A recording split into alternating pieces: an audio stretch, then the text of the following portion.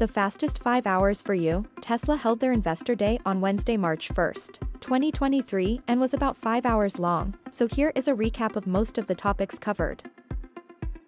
Covering the Elon Master Plan 3, Supercharging Update, Cybertruck, Gigafactory, Generation 3 Vehicle Platform. For reference, currently the Model 3 and Model Y we are on are the Gen 2 platform, and last we'll cover is Tesla Power. Elon Master Plan 3 Sustainability. They, Tesla, said there is a clear path to a sustainable Earth that doesn't use up as much resources as we currently do. As far as mineral extraction, Tesla says we are here today. If we transition to an electric economy, we would actually use less minerals and resources, showing a path to eliminate fossil fuel need, starting with power generation and the electrification of transportation.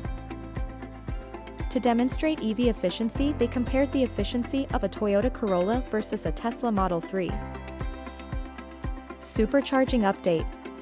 Tesla is opening some superchargers to non-Tesla electric vehicles via what is called a magic dock that will provide the right port depending on who is using it via the Tesla app.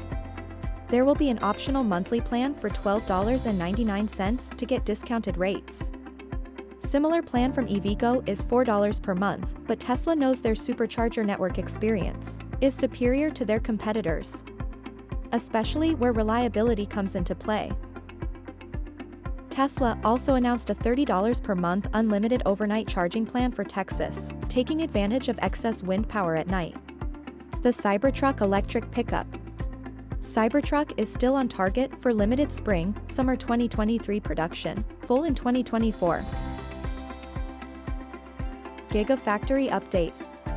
Next Gigafactory location to be in North America will be in Mexico, near Monterrey, in addition to expanding the current factories. Tesla Power. Our current energy economy is dirty and wasteful. Tesla Power has a lot of successes. Battery storage and solar are the two main parts of the business unit. It features for the home a product called the Powerwall Battery Power Storage Pack, and for utility scale storage, the Mega Pack, which are pictured here.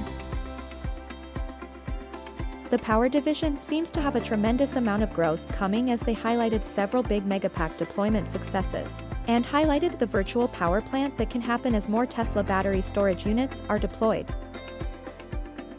Gen 3 platform was only discussed in generic high-level terms. No explicit configurations or expected vehicle specs were shared other than it will substantially improve efficiency. They did hint at a Cybertruck-based SUV. This gives you many of the highlights that were covered during the nearly 5 hours of the actual event, saving you the possible headache. If you prefer to get into the details, they are available by watching the full 5-hour presentation. We are providing the link in the subscriber section of our channel.